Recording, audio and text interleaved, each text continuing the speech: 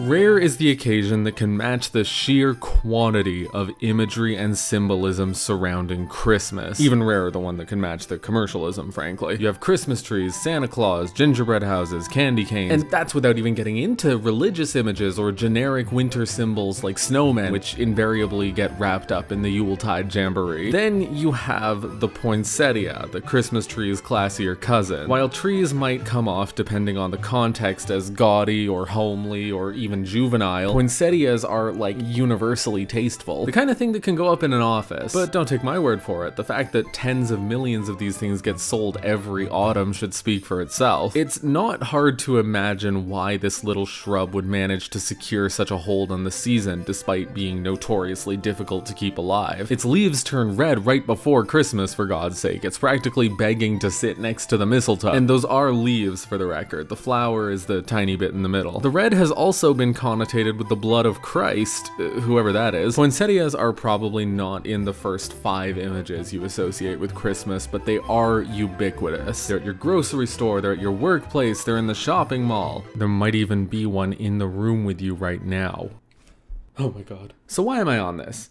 A few weeks ago, I ate at a restaurant stuffed with Christmas decor, to such an extent that customers kept saying Merry Christmas to the staff on their way out in November. Poinsettias were a particular centerpiece in that restaurant, and something popped into my head suddenly. A memory of a story that I read years ago while researching for a project on the history of plants in mythology and folklore. I recalled a legend of a little girl witnessing the miracle that created the first poinsettia, or something to that effect. So I went where anyone would.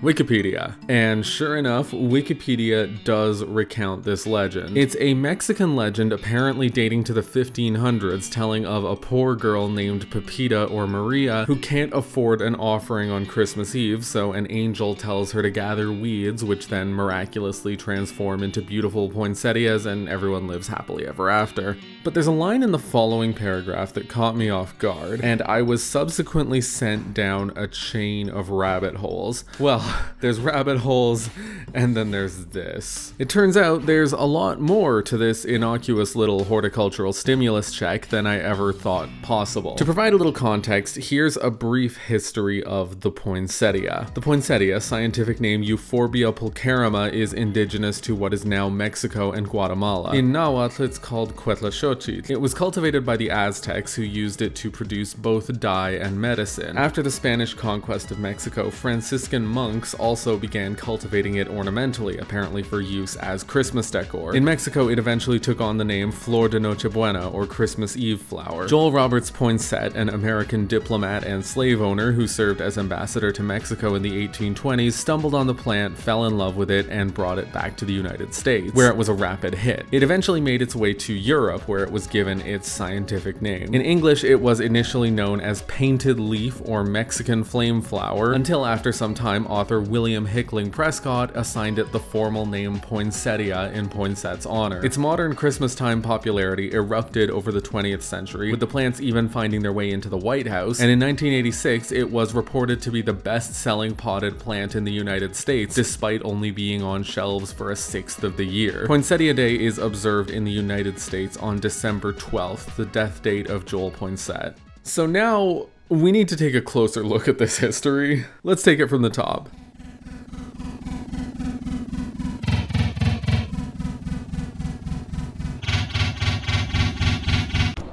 One of the first things I wanted to learn more about was the pre-colonial history of the poinsettia, and there are pathetically few resources on the subject. As mentioned earlier, it was cultivated in the Aztec Empire to produce both red dye and medicine from roughly the 1300s through 1500s. Sources differ on the exact nature of the medicine, although it's generally something gynecological and or a fever treatment. Multiple sources also attest that the plant was associated with xochitl, the Aztec fertility goddess, and it is frequently claimed that King Montezuma was a big fan and had several shrubs imported to Tenochtitlan every year for a winter festival. I can't find any further details on this festival. There is a festival for each of the 18 months of the Aztec calendar, and it's well documented that flowers were long used as decorations in these festivals, but there is no record of poinsettias appearing in any of them. In fact, one of the earliest colonial records indicates that there was a superstition of the plant being bad luck. I mentioned earlier earlier that the Nahuatl word for the plant is xochitl. Something that rapidly became apparent is that there is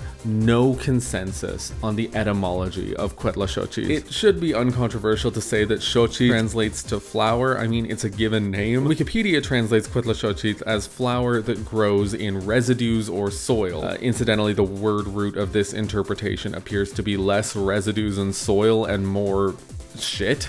Incidentally, on December 14th, after I wrote that portion of the script, the Wikipedia page was updated to reflect this. But the really interesting part is Wikipedia's own source for this claim, a website run by the University of Illinois, doesn't actually call it flower that grows in residues or soil. It translates it as mortal flower that perishes and withers like all that is pure. This is more in line with Wiktionary's proposed etymology, which interprets the first half of the word as withering. No source for the record, but the blossoming of flower that withers into mortal flower withering like all that is pure is a bit of flowery prose that has made its way into several articles. The earliest source I have on that is an essay from the 1992 collection Drink Cultura by Jose Antonio Burciaga. We'll be coming back to this essay later, I promise you. The transformation of a compound word in an indigenous language that may or may not mean flower that withers in reference to a plant that quite famously dies when you look away from it for 2 seconds into a lengthy fake deep adage. I'm kind of surprised that I haven't seen anybody point out that that's like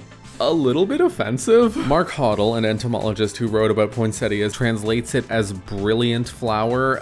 I have no clue why. Another source calls it flower that grows with leather petals, probably deriving from quitlachtli or skin, and yet another one calls it star flower. As far as I can tell, there's no agreement, but the interpretation about feces is the one that's put forth by the online Nahuatl dictionary. One of its 2 entries for different spellings of xochitl reads, "The name probably refers to the growth of the plant on dung heaps." There's also disagreement on the significance of the color in Aztec culture, if indeed there was one. Some sources claim that red signifies purity, while several others associate it with blood, either blood sacrifices or the spilled blood of fallen warriors. This is the tip of the iceberg.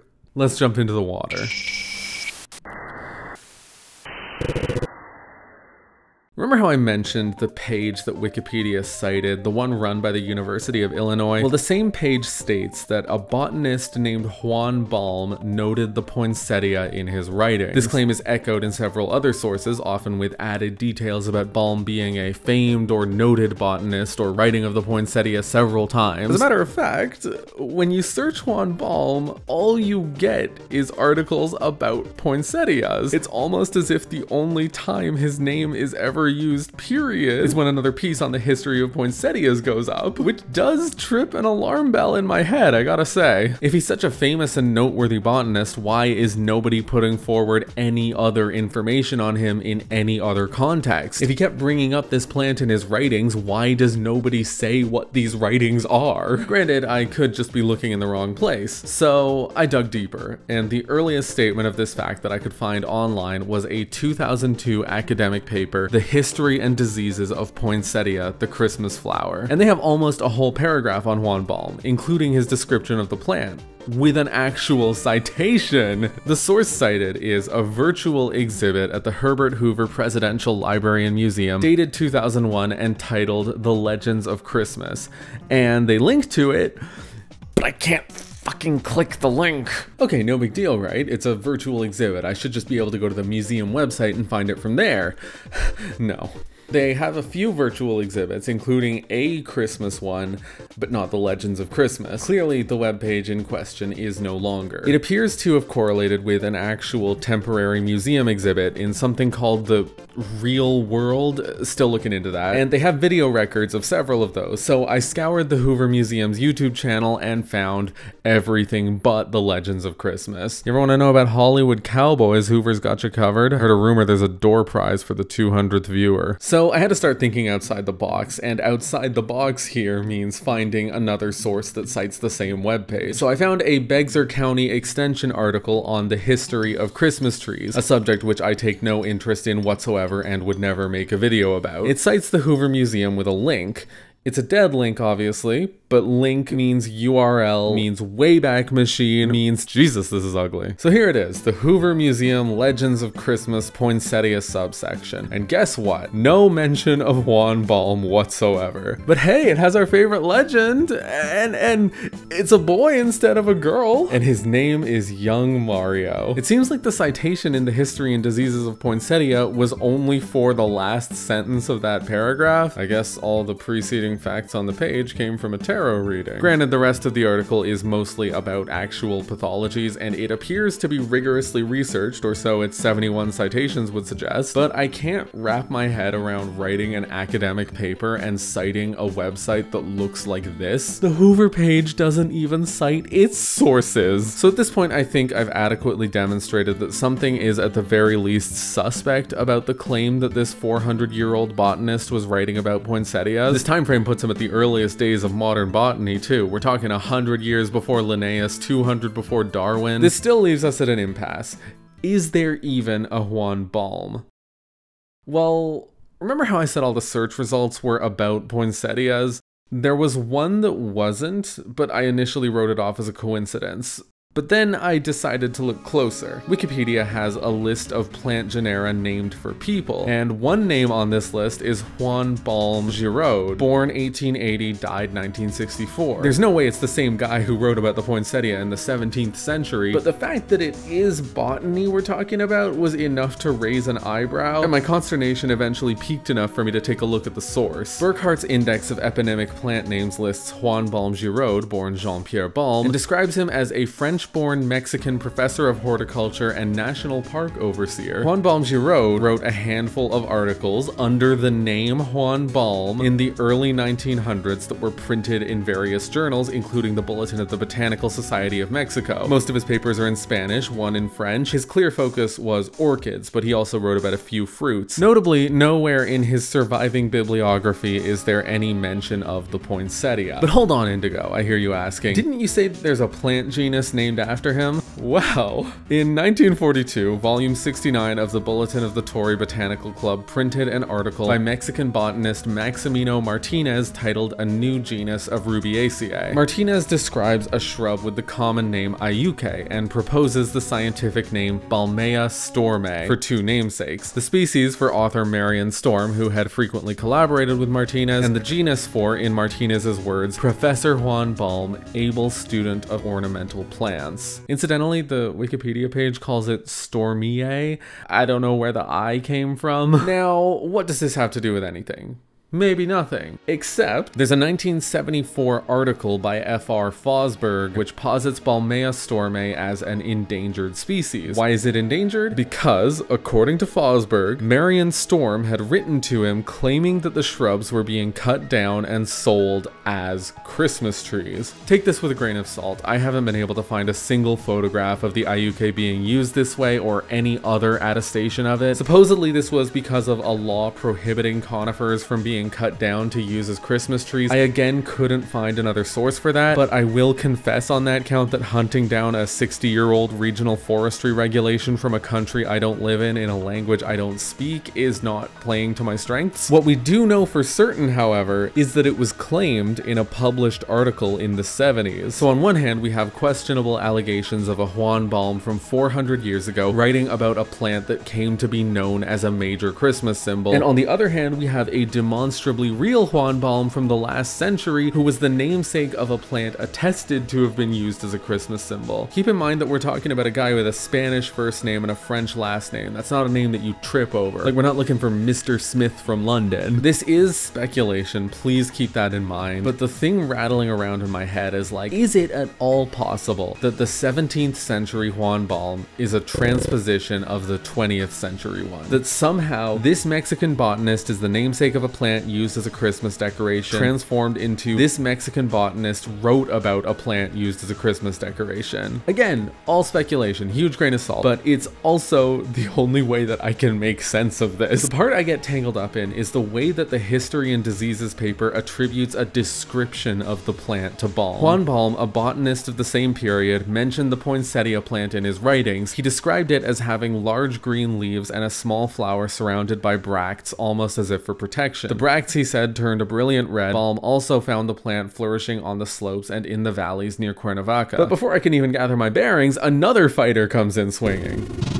Curanderismo.org is a website about curanderismo, which is an umbrella of traditional medicines practiced in various parts of Latin America. And this site has a recounting of the poinsettia's history with an alleged quote from Juan Balme from the 17th century. The flower is tiny like the bougainvillea, but is surrounded by bracts that appear to shield or shields to protect it, with big green leaves turning red are to those of blood. So it's probably a questionable translation, but I can do better than that. So Juan Balme wrote this in the 1600s. I'm impressed that he managed to mention the bougainvillea decades before the birth of its namesake. Nothing was published about the bougainvillea till 1789. This supposed guy in the 1600s was not name dropping it. I have no clue where this passage comes from. When I search chunks of it in quotation marks, all I get is this article and people quoting it. The only thing that gives me pause is that it has an undeniable resemblance to the description attributed to Balme in the History and Diseases paper, but this paper, The Discovery, Naming, and Typification of Euphorbia pulcherrima by Walter Lack, is one of the most key resources we can refer to. It's an exhaustive account of the history of the poinsettia's identification and notable early writings about it. Absolutely no mention of a Juan Balme, nor are any of the enclosed quotations even remotely similar to this one, nor is any comparison made to the bougainvillea. The enigmatic description leaves me unwilling to call this a 100% closed case, but 99% for sure. I'm satisfied in saying that I don't believe there was a Juan Balme in the 1600s writing about poinsettias. The crazy part is that as far as I can tell, I seem to be the first person to call this into question. I haven't seen a single instance of anybody casting doubt on this frequently repeated claim about Juan Balme, at least not in any way that leaves a record online. And trust me, I have looked. Anyway, so we're about here on the iceberg. Let's move on.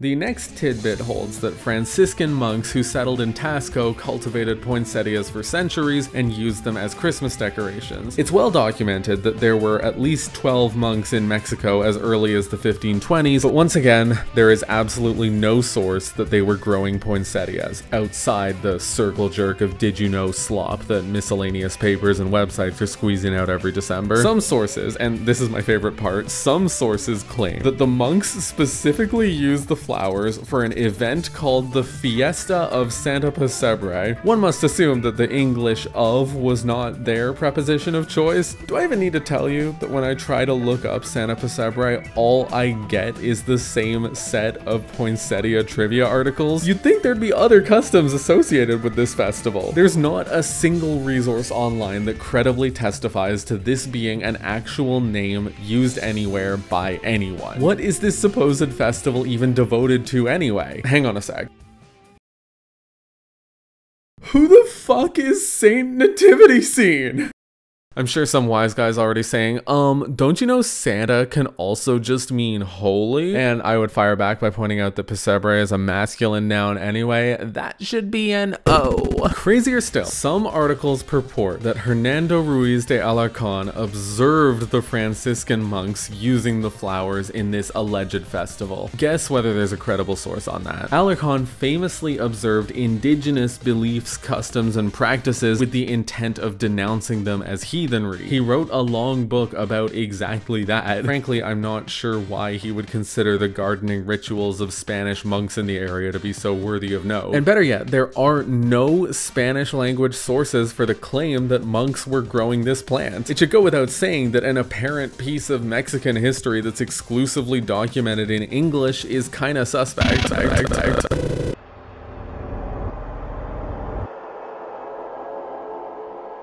So Joel Roberts Poinsett was foreign ambassador from the United States to the newly seceded Mexico for a few years in the 1820s. And to be clear, he was not a good person. He owned slaves. Poinsett believed that Mexico would only survive as a republic if white Creoles stayed at the top of the social ladder. In fact, he tried to intervene in Mexican politics to further American interests, even going so far as to spur a pro-Yankee political party, making him extremely unpopular in Mexico, to the extent that he, after years of meddling, was called back to the US. Most resources on his relationship with the plant don't have anything to say about his actual career. Those that do are generally rose-tinted about it. Several sources describe him as well-educated and charismatic, nothing to say about him being a slave owner and opponent of abolition. National Geographic calls Poinsett swashbuckling. A Utah Daily Herald article says, Poinsett was very dutiful as an ambassador and congressman. And that phrasing is like, did you even look him up? Like, this is such a sentence you type when you know someone's occupation and nothing else. Granted, the paper in question has a decidedly conservative bent, so they could just as easily be fully informed. But the reason I'm singling out this article is that it also includes a personal anecdote whose last sentence is crazy. Even setting aside the alarming apostrophe, "Do not the bees feast on the sweet sticky substance?" If this was meant to be poetic, it kind of missed the mark. Sentences that a fucking gnome would say. One strange factoid about Poinsett that gets tossed around a lot is that botany was his real passion, some even going so far as to call him a botanist. It is well documented that he had an interest in plants. That doesn't equate to that being his whole personality. It's really funny that his priorities in life would happen to align with exactly what his name would come to represent. It's almost as if he knew that he'd be more remembered as the namesake of a flower than for his actual career. Some sources have straight up said, you can tell he had a real interest in botany because he owned a plantation. So the story goes that Poinsett, during his time in Mexico, discovered the flower. I guess he could be said to have discovered it the same way that suburbanites discover Korean barbecue. Some sources say that he saw it at the roadside during a constitutional. Others claim that he witnessed it in a Franciscan nativity scene. I kind of feel like we can toss that one out. So one way or another, Poinsett found the plant and he immediately fell in love with it and sent clippings to his home in South Carolina, from which it was somehow passed to the Bartram Garden in Philadelphia, where it was shown off at a flower show, starting a whole sensation. And to quote another delicious article, The Poinsettia History and Transformation by Judith Taylor et al., almost no evidence exists to support this charming and delightful story. According to this article, it really is documented that Poinsett sent miscellaneous seeds and clippings to his friends, and the name Joel Poinsett was tossed around after the arrival of our favorite shrub in Pennsylvania, but no evidence suggests that it was sent to South Carolina first, and we can't be certain that Poinsett was even the person who sent it. The Bartram Garden's own bulletin says it's unclear who the poinsettia clippings came from. Poinsett wrote a whole ass book on his time in Mexico and didn't see fit to mention this plant that he was so ensorcelled by. Taylor and friends also note Poinsett's 1935 biography by Fred Rippey, who could not find evidence that Poinsett had sent that specific flower. To quote, Rippey dryly commented that it is generally acknowledged in the horticultural guides that Mr. Poinsett introduced the flower. There are several articles that speak more bluntly and less favorably about Poinsett's life and career, and a piece of trivia that recurs in many is that poinsettismo became a term in Mexico for intrusive meddling. I've seen this claimed many times. It seems to trace back to a 1993 article in the Washington Post, The Secret Strife of Plants by Robert Fulgham. The Mexicans coined the word poinsettismo to characterize his kind of intrusive behavior. The largest Spanish language dictionary in the world, which has 93,000 words, does not contain poinsettismo. The Spanish Wiktionary, which has almost 70,000 Spanish nouns, does not contain poinsettismo. I have found a minuscule selection of Spanish language sources which use the word poinsettismo in reference to Poinsett's general way of doing things. Consider this excerpt from a 1992 article article by Mario Moya Potencia in which, in reference to US President James Monroe's political relationship with poinsett, Potencia says figuratively that poinsettism and Monroeism may as well have been the same thing. It's not exactly a secret that as a suffix, ismo is equivalent to the English ism. I think it's a bit misleading to construe an occasional figure of speech where a suffix is stuck onto a politician's name to describe the doctrine of that politician as a phrase coined by a country to describe a type of behavior. Before we move on, it's worth noting that there has been a push, a small push for clarity's sake, by no means a headlining phenomenon, but a push nonetheless, to return to calling the plant xochitl rather than poinsettia because of, well, the namesake. To be clear, I support condemning poinsett and I wouldn't object to the plant being renamed, but I think that the way that it's being argued for is flawed. There are three key sentiments in play in these arguments. The first is that poinsett's character reflects negatively on the plant through association. A lot of think pieces frame it as like the dark secret of poinsettias, the dark past that you didn't know this plant was hiding. The idea that this plant has baggage irrevocably shoveled onto it by etymological association is frankly a bit mystical. The second sentiment is that xochitl is the true or authentic name of the flower insofar as any discursive signifier for anything can be called true or authentic. I am automatically skeptical of any appeal to the ingrained authenticity of older modes of expression. In my experience, approaching the world through that lens tends to invite self-delusion when the actual oldest version of something isn't what you want it to be. And in general, arguing for why we should roll back to an idyllic past,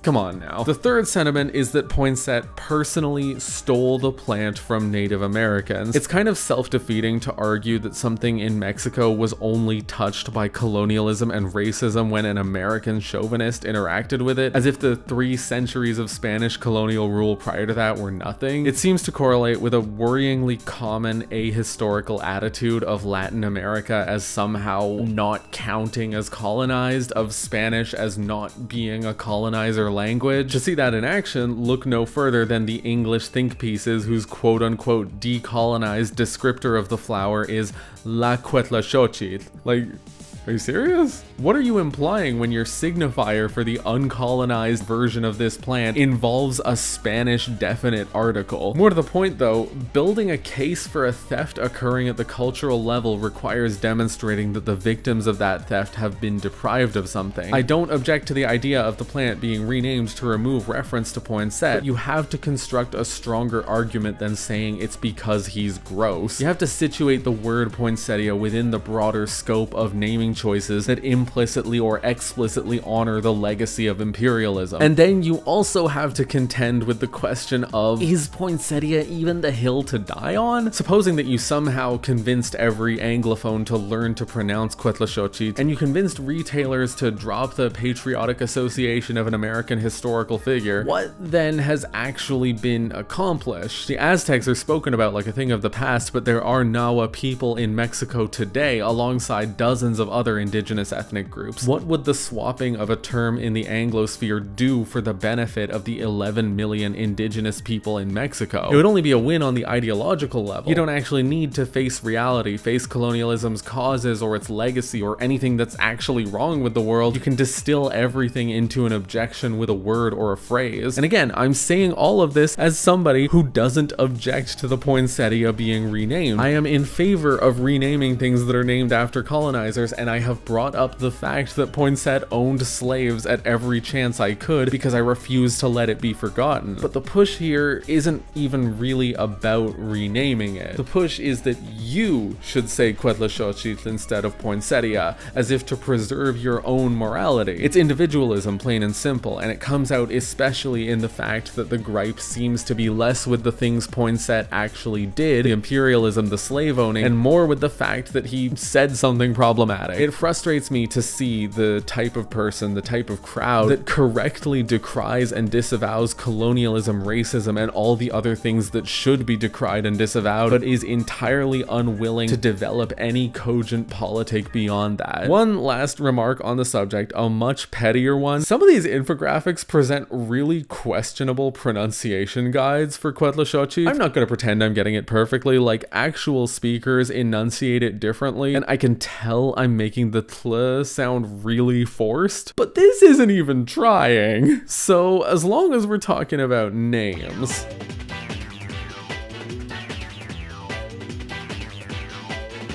so the plant ended up in Berlin by way of Scotland and landed in the hands of legendary botanist Carl Ludwig Willdenow. The scientific name Euphorbia pulcherrima was first put into publication by Johann Kloch, who attributed it to Willdenow. Several sources claim that Willdenow saw a poinsettia growing out of a crack in his greenhouse and was swept by its beauty, which is why he gave it the species name pulcherrima, meaning the most beautiful. At this point, will it surprise you if I say that this story is completely unsubstantiated? I mean, it's not even a good lie. Yes, this famously fragile plant emerged from a crack. Why was it there? Did he trip and scatter seeds all over the place? Anyway, so it has an accepted scientific name, but the English name was inconsistent. Some were calling it painted leaf, others Mexican flame flower, others just Euphorbia pulcherrima. To the end of naming it, William Hickling Prescott was approached. Prescott is considered one of the greatest American historians of all time. He wrote The Conquest of Mexico, which is why he was the perfect candidate for naming this Mexican flower. The name he assigned it was, of course, poinsettia, in honor of Joel Poinsett.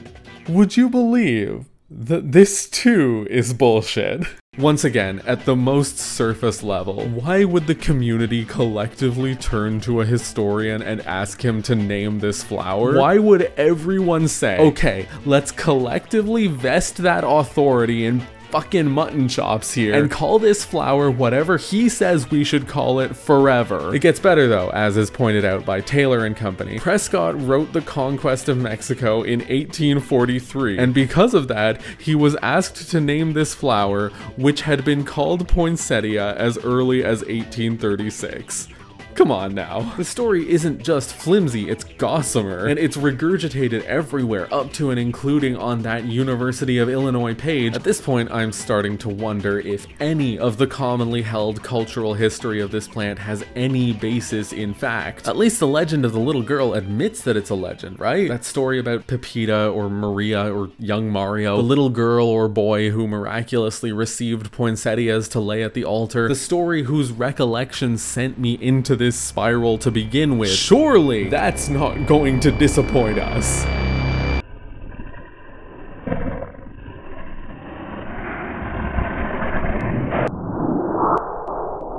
Several sources, including Wikipedia, claim that the legend itself dates to the 1500s, the very beginning of the Spanish colonization of the Americas. But I thought that the flower didn't have any associations with Christmas until the 1600s at the earliest, when the monks supposedly started growing it. Well, maybe what's meant is that the story is supposed to be set in 1500s Mexico, but actually dates from later. I wouldn't phrase it like this if that were the case, but whatever. The claim that the poinsettia has been a Christmas symbol in Mexico for centuries is tenuous at absolute best. I can't find a source for when the flower started to be called Noche Buena in Mexico, and God knows I've tried, but it's at least as far back as 1923. Christmas Everywhere, a book from 1931, claims that the Noche Bueno is seen in great profusion. Then it goes on to speak as if the poinsettia is a different plant. It's worth noting that Noche Buena is far from the only Spanish name. In fact, it's not even the first name on the Spanish Wikipedia page, so the time frame is suspicious. So what? I'm sure the legend itself has been around for a long time. Well,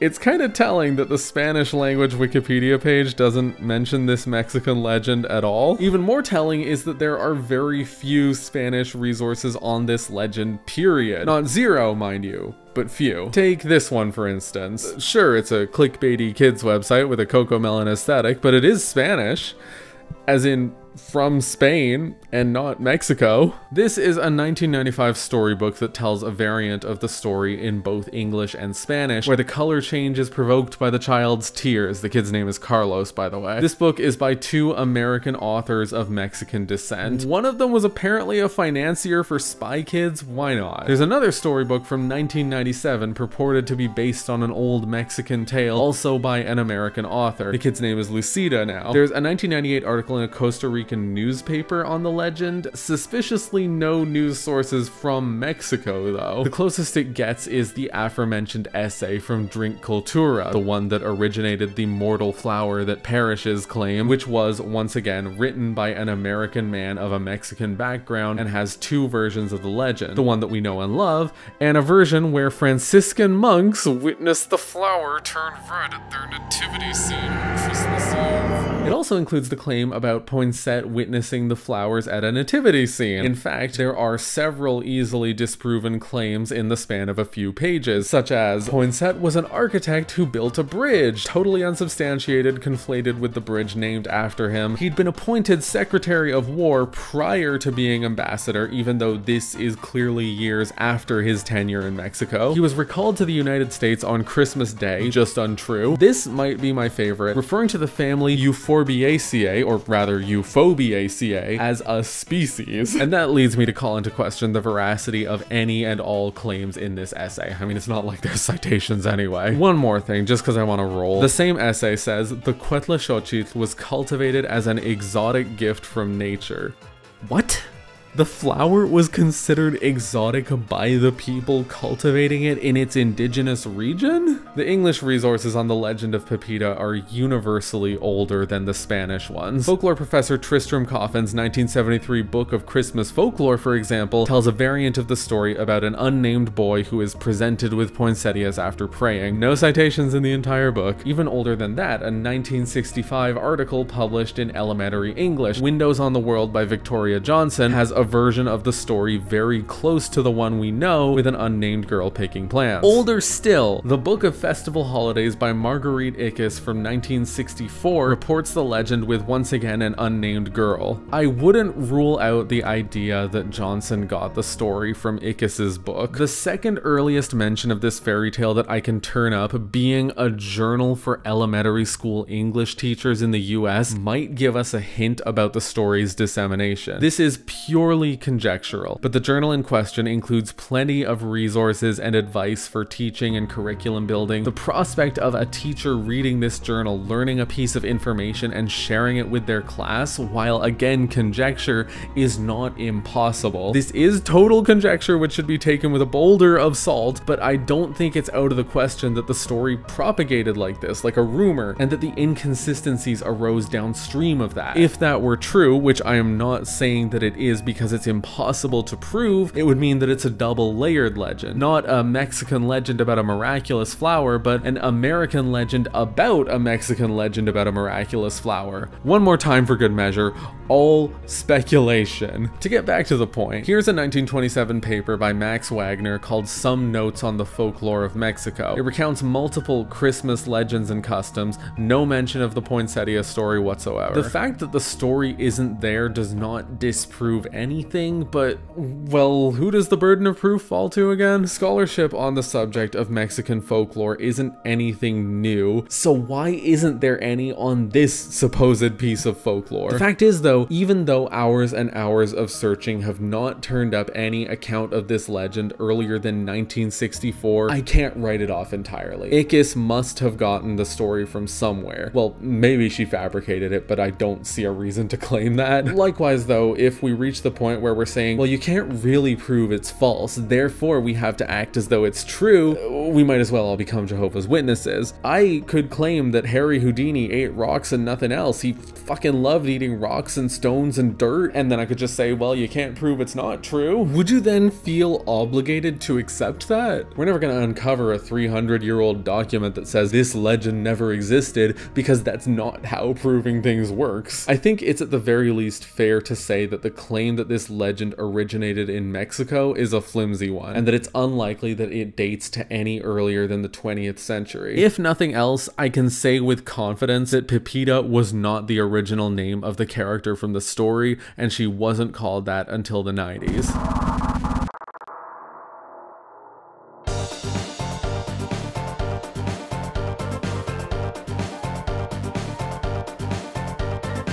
So to illustrate just how crazy everything is, I want to go over the list of poinsettia facts one more time and mark off which ones are actually true. The poinsettia plant was cultivated by Aztecs and used as dye and medicine. True. Montezuma had the plant imported for a winter festival. Probably false. The Nahuatl word for poinsettia is xochitl. True. Xochitl translates to mortal flower that perishes and withers like all that is pure. Flower that withers is potentially true, but the purple prose is baseless. The 16th century legend of pepita is overstated at the very least. Juan Balme wrote about the plant in the 1600s. False. Franciscan monks cultivated it for nativity scenes. False. Hernando Ruiz observed these monks. False. Joel Poinsett was an ambassador to Mexico. True. Poinsett was and is unpopular in Mexico. Also true. Poinsettismo is a term in Mexico for intrusive behavior. False. Poinsett found the plant on a road or in a nativity scene. False. Poinsett sent the plant to South Carolina. False. Poinsett sent the plant to Pennsylvania. Possible but unprovable. Carl Ludwig Willdenow assigned the scientific name. True. He did this after the plant grew through a crack in his greenhouse. False. William Prescott was approached to name the flower. False.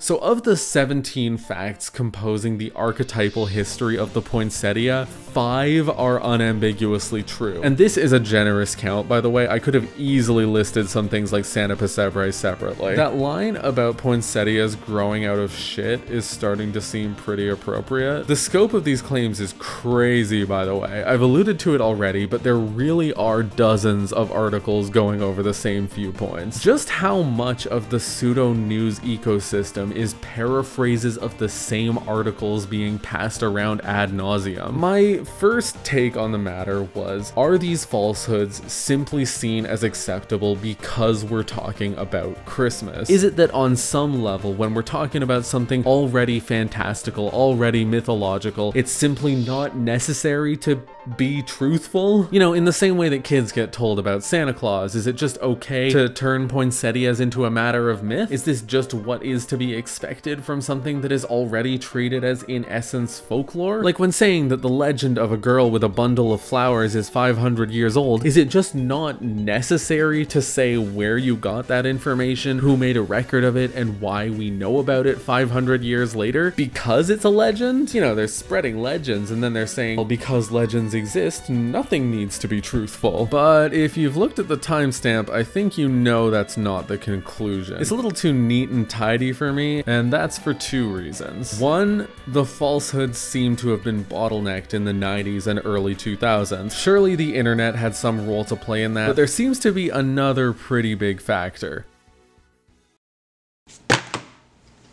A book.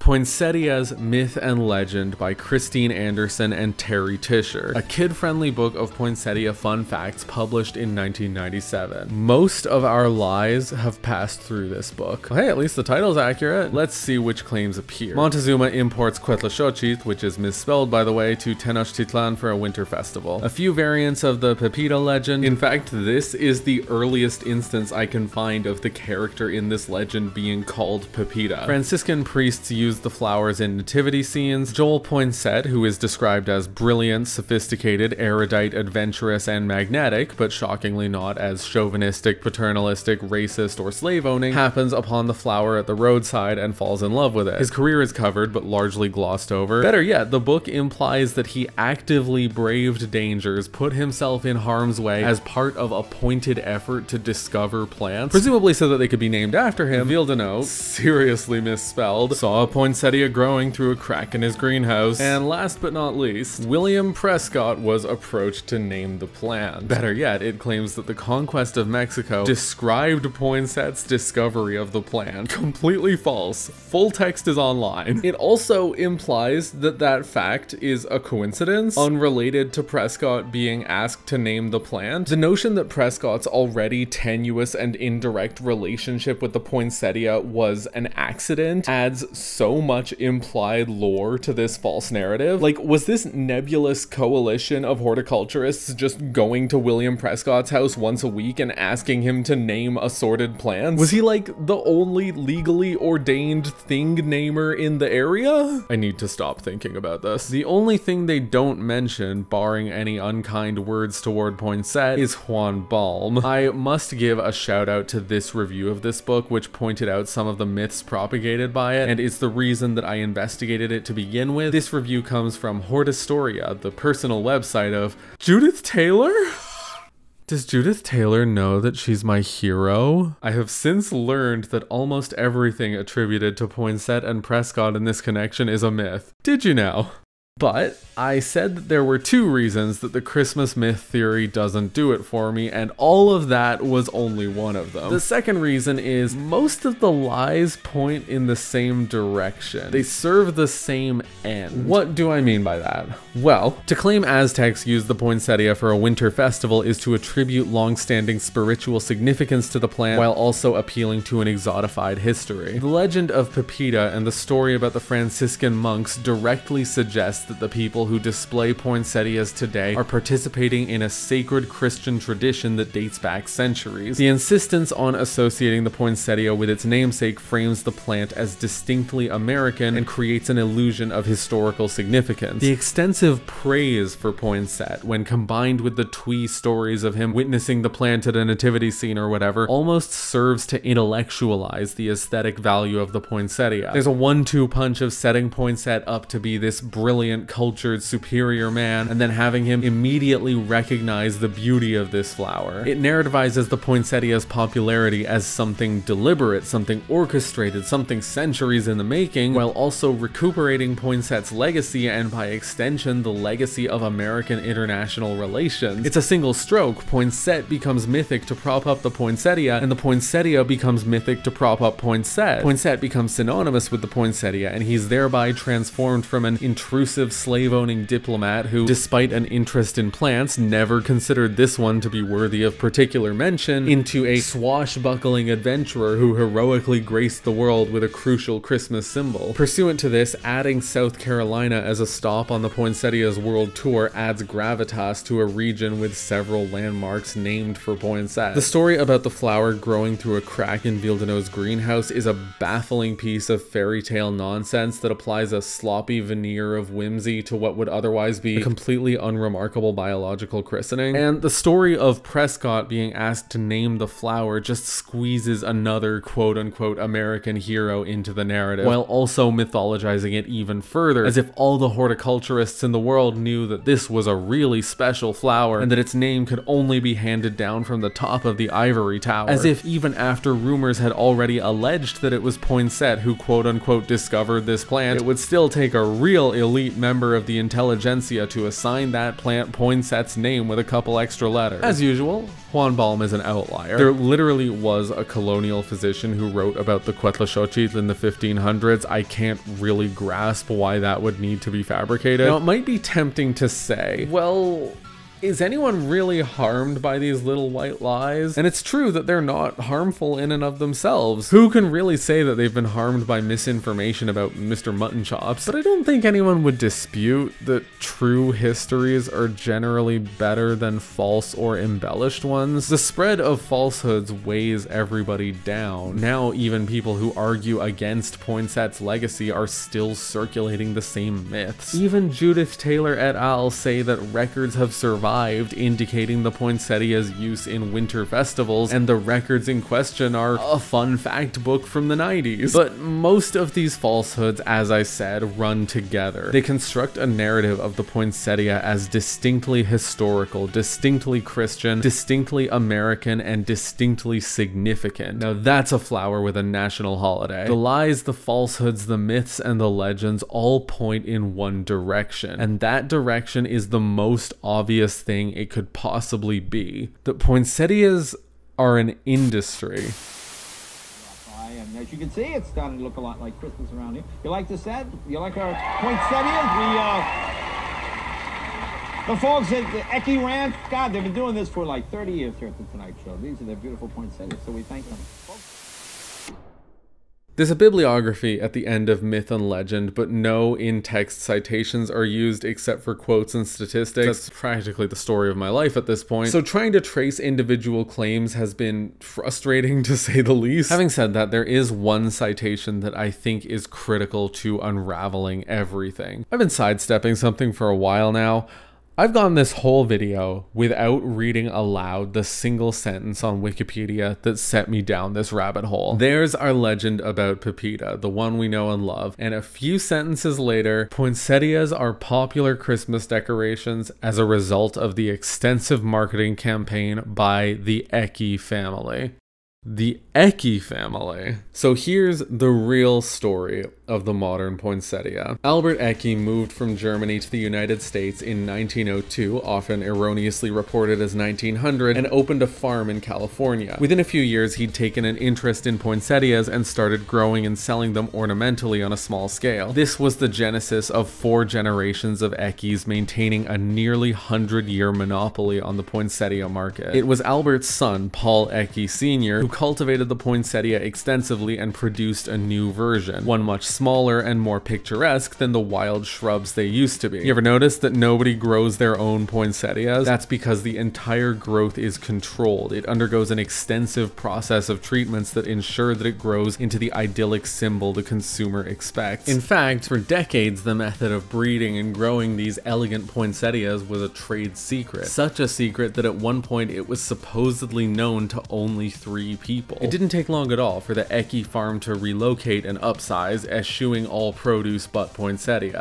The 3rd poinsettia patriarch, Paul Ecke Jr., took over the company in the 50s and began marketing the plant with gusto, pushing in particular the Christmas angle and encouraging its status as the Christmas flower. To be clear, there is evidence of Christmas associations before the 50s, not Franciscan friars, mind you, but Noche Buena is attested from at least 1923. There was a Good Housekeeping article on how to throw a poinsettia party in 1920, and an even earlier article suggesting a poinsettia party from 1910. It's worth noting that while the 1920 article, which is by someone only credited as Elaine, specifically calls it a poinsettia party for the holiday season, the 1910 piece by Charlotte Brewster Jordan in the Ladies' Home Journal suggests it for a birthday that falls near Christmas. A major part of the Ecke marketing was sending poinsettias to talk shows and even making appearances on them. Pictured is a screen grab of Paul Ecke Jr. on the Dinah Shore show. Women's magazines were another target. Paul Jr. apparently phoned multiple magazines to try and convince them that poinsettias were the future of Christmas iconography. They even grew plants out of season so that they could be used for marketing photo shoots in the summer. A seminal 2008 LA Times article by Mike Anton, the article from which most of this Ecke history lesson derives, says, "The Eckes are to poinsettias what De Beers is to diamonds." Is that what you want to be?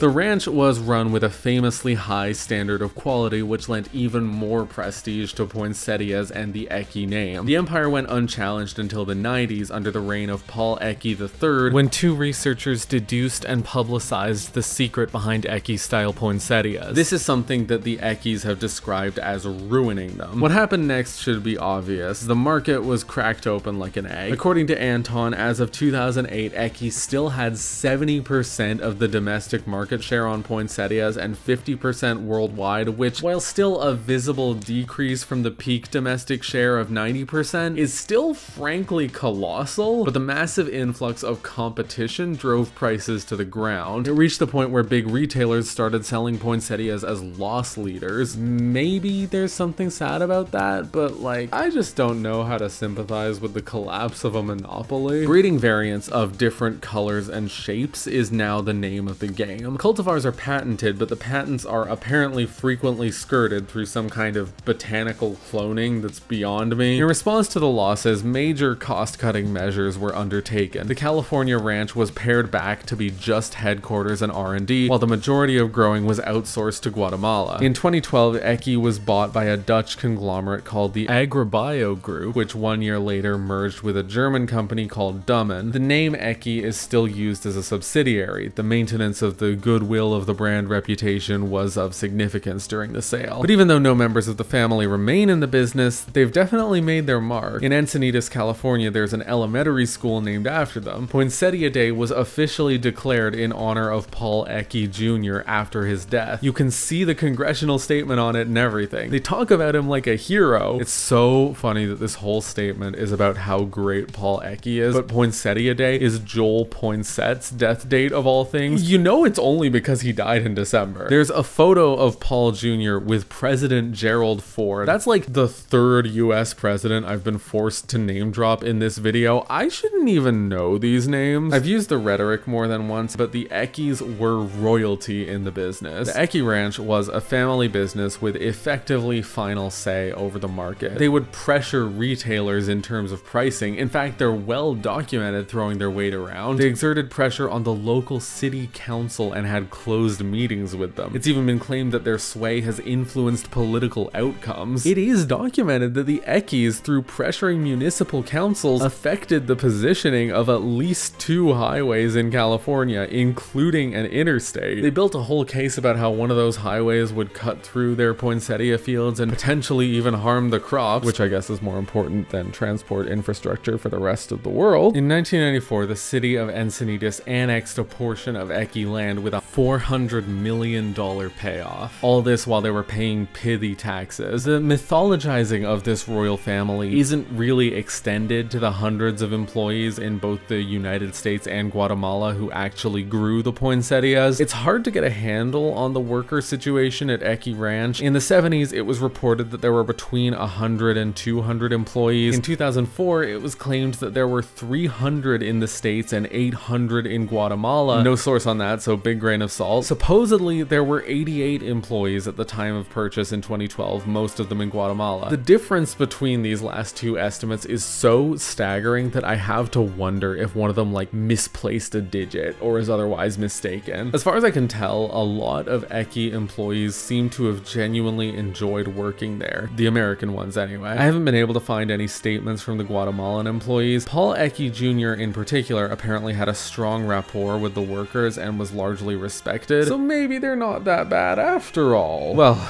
the philanthropy thing and the friendly boss thing just don't really do anything for me. The virtuous exception doesn't fix anything. Like a situation where the king can execute anybody whenever he wants, but see, he's a good guy, so you don't need to worry about it. That's just not good enough for me. But well, this video is not intended to be a call-out post for a corporation. That's kind of a redundancy anyway. If that's what I was after, I could take several angles. The use of hundreds of acres of land for mass-growing ornamental plants, going international as a cost-cutting measure being an expression of modern imperialism, or any of the things I just described. I think some people who watch this video are gonna assume that all this is me arguing for why you shouldn't buy or display poinsettias and you shouldn't use them for Christmas or whatever.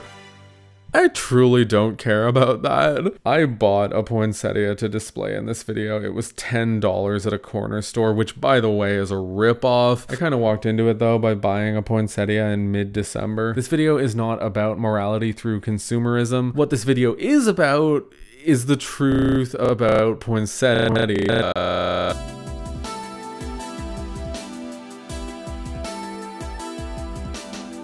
The toppling of the poinsettia empire has left a void. Going about this investigation while the Ecke Ranch itself is a relic, it's like getting to the second story without a staircase. You might have guessed where I'm going with this. The business model isn't actually about growing and selling poinsettias directly. Ecke only ever directly supplied flowers to independent florists. The real money is in selling cuttings to other growers who use them to grow more poinsettias and then sell those to retailers. But growing poinsettias, especially picture-perfect ones, is an extremely involved process, and that's why they published the Ecke Poinsettia Manual. 4 editions in 1971, 1976, 1990, and 2004. It's the most comprehensive Bible there is to the art of poinsettia culturing, and it's inaccessible. Extensive research and teeth grinding have determined that there are no copies in my city. Not in the bookstores, not in the libraries. The only options I'm left with are to either buy a copy online for $500, which is completely out of the question, or to take a 3-hour bus ride to a university library with a copy of the 2004 edition, which I would genuinely consider if there was any chance they would let a non-student access it. There's no ebook available either. It's listed on Google Books, and you can search the body and get cropped passages, which indicates that it's been at least partially scanned, but it is literally impossible to view the full pages. You can't can't even pay to access it. You can just search terms and get snippets. Remember the game Her Story? That became my reality. Fortunately, the majority of this book is about the agricultural stuff, and we don't really care about that. The history of poinsettias is relegated to a small section in the first few pages. Guess what's in that section? Montezuma, Franciscan priests, Santa Pesebre, Hernando Ruiz, Poinsett the botanist, South Carolina, Juan Balme.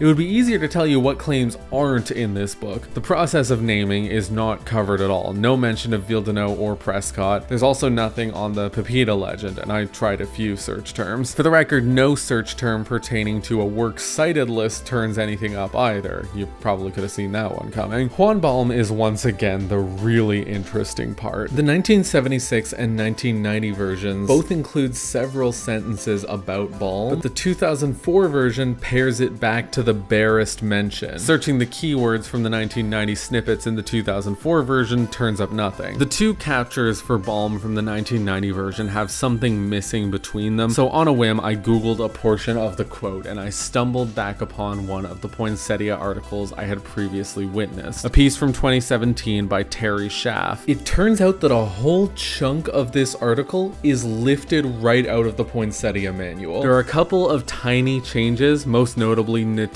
becoming native, but for the most part it's word for word, which is hilarious for the record, but also useful. It allows us to actually look at the history section of the Poinsettia manual. Maybe this isn't the cultural moment to say this, but this is an instance where the fact that somebody plagiarized is an unambiguously helpful thing. So here's the full quote. Juan Balme, a botanist of the same period, mentioned the poinsettia plant in his writings. He described it as having large green leaves. Hang on a second.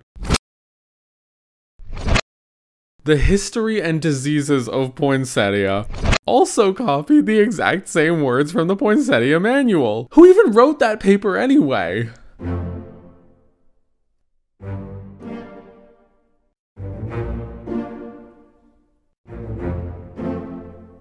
Seriously?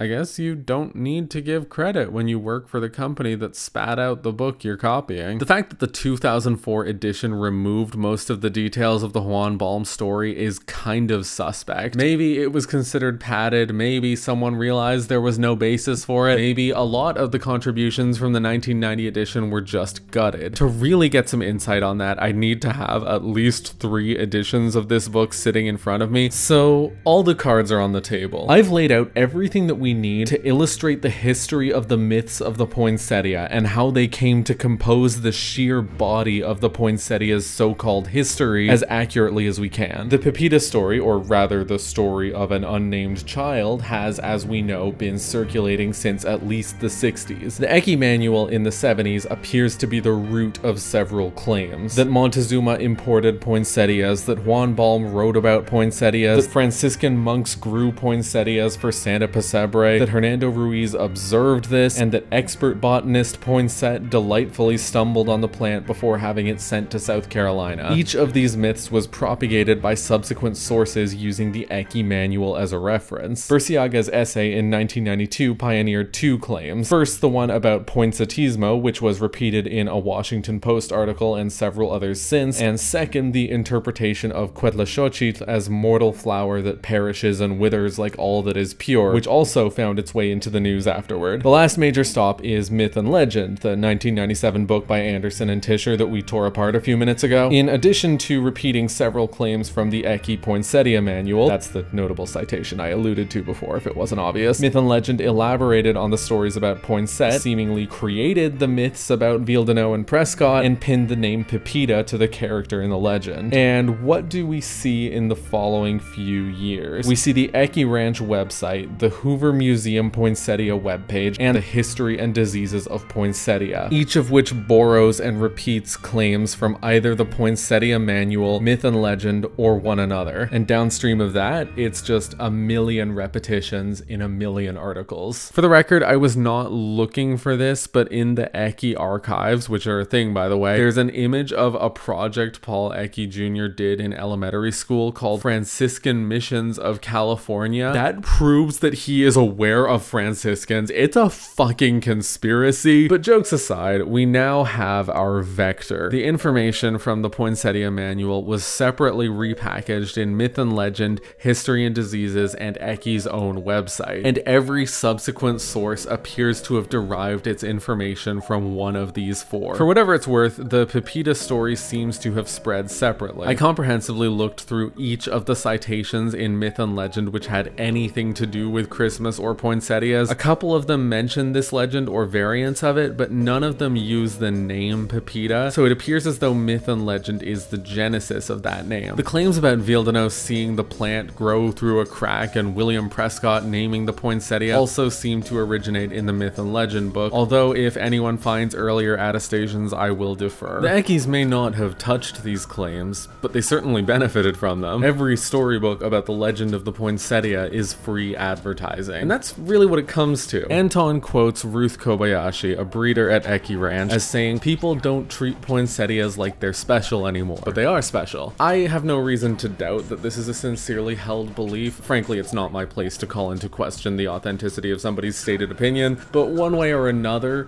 this is the Ecke narrative. Paul Ecke Jr.'s marketing skills are famous. Anton even compares him to P.T. Barnum for the way he pushed his sell. Poinsettias are supposed to be emotional. They're supposed to be traditional and sentimental, a necessary companion to all the feelings one associates with Christmas, and they are that way because that sells. While I was reviewing the works cited from Myth and Legend, one of the books I came across was The Great American Christmas Almanac from 1988. It has a few of the factoids we've seen elsewhere, but I was struck by the turns of phrase. The New World's contribution to Christmas. Ecke is an American success story. That's kind of saying the quiet part out loud, isn't it? The stories of the poinsettia and of the Eckes play into the cultural images not only of the capitalist go-getter who achieves the American dream, which is pretty funny by the way if you know that Albert Ecke owned a business before he even came to America, but of rugged dominance over the land and the wilderness, and particularly an American dominance over a Mexican wilderness, an American capitalist being the one to take hold of this Mexican plant and assign meaning, beauty, and value to it. Here's another quote, this one from the 40s. Paul Ecke took the wild, unpredictable immigrant from Mexico and made it into a tame beauty. The part that really kills me is how the narratives run up against each other. There's a cross-up when you try to take everything into account. Pepito was a Christmas legend since the 1500s. Monks made poinsettias a Christmas thing in the 1600s, possibly because of Pepita. Poinsett saw poinsettias in exactly that context, but it was Ecke who said this would make a great Christmas decoration. Like the volume of sources that say, yeah, there's this ancient legend demonstrating that poinsettias have been associated with Christmas for centuries, but poinsettias weren't really associated with Christmas until Paul Ecke. Which is it? Is this a long-standing Christmas tradition, a 500-year-old phenomenon that consumers are being tied into, or is it an ingenious bit of capitalism by a 20th century American hero? And contradictions are kind of at the heart of the poinsettia. It's a flower that tries to package a feeling, an image of quaint, delicate authenticity, of specialness, uniquity, and holiness.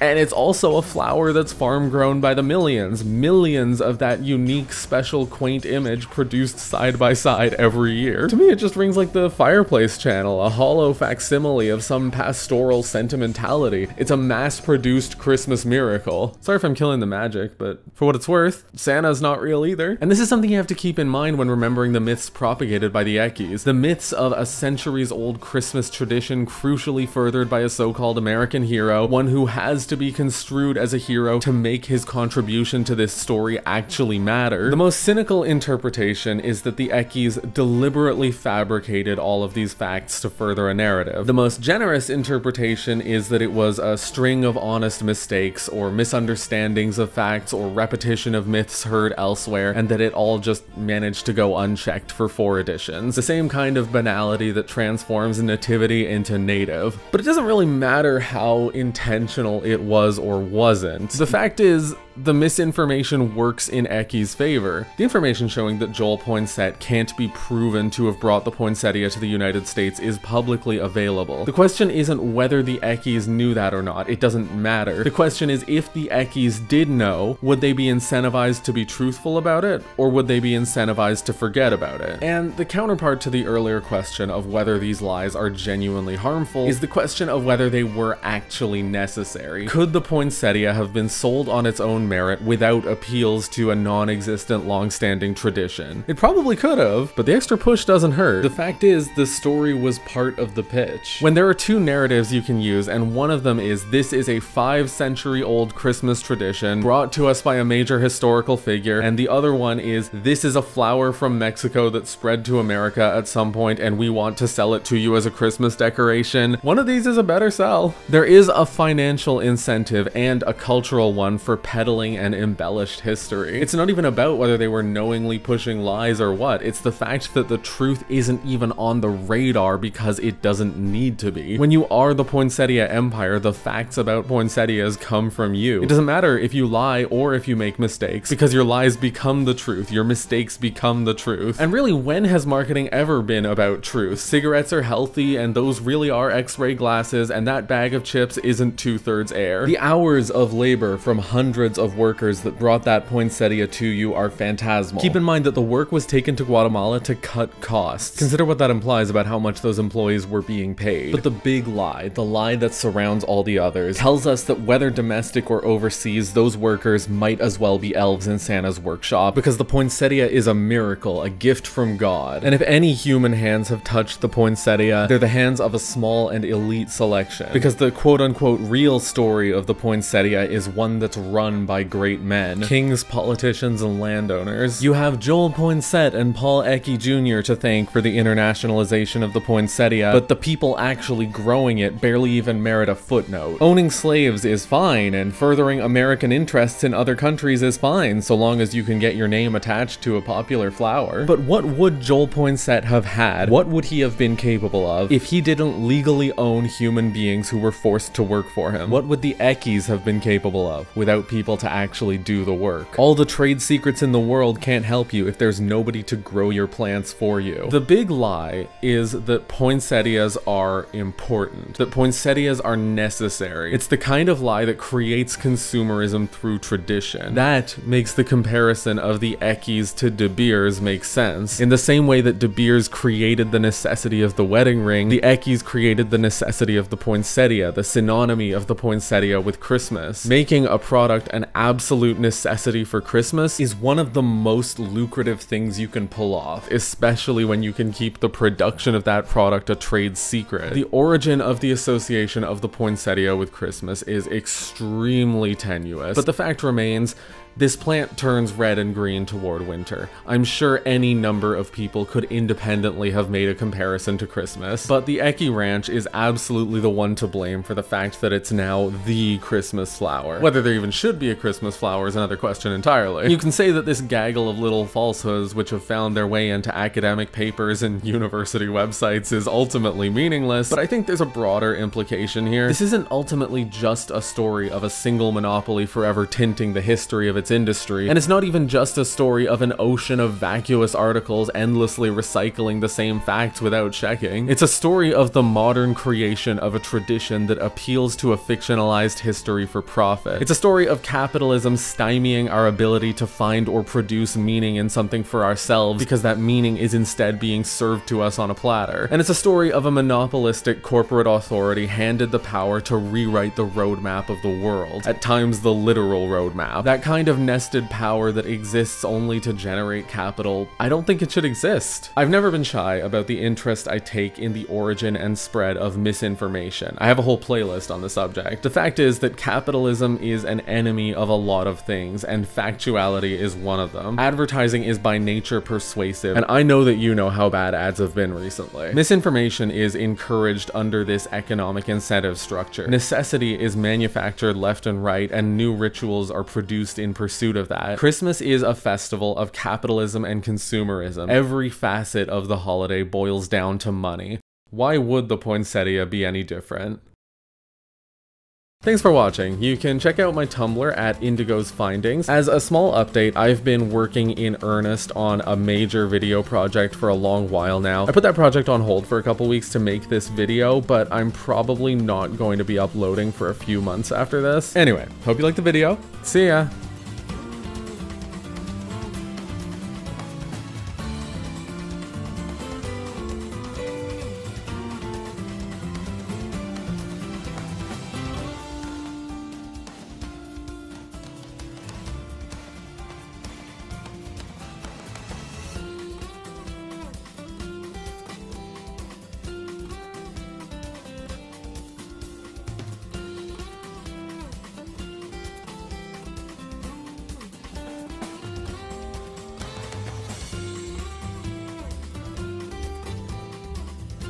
Okay, if you're still here, I have one more thing to get off my chest. Mortal flower that perishes and withers like all that is pure. Like, what the fuck is that? You're saying all pure things wither and perish? And what, impure things don't? What does this mean? This is why I called it fake deep. It's not, like, saying anything. Perishes and withers like all that is pure. Is, like, living the prerogative of the impure? Is this about GMOs? Is this about, like, preservatives? What does it mean? I'm so upset. What the fuck does this mean?